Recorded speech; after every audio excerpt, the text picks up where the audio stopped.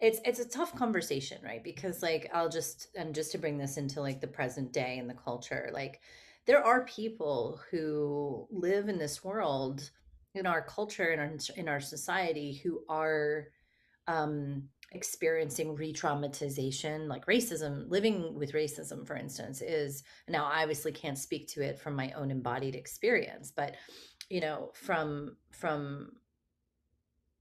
the work that I've done and the relationships that I have with people, racism is something that, for instance, that is constantly trauma. It's a constant trauma. It's an active trauma and it's happening all the time.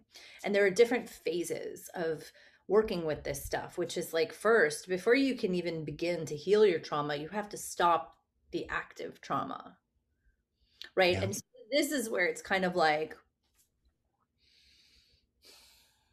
it's a tough conversation because for some people it's about like healing wounds, but for other people it's like, no, no, we need to stop this so that you nervous system has a moment to breathe, Hmm.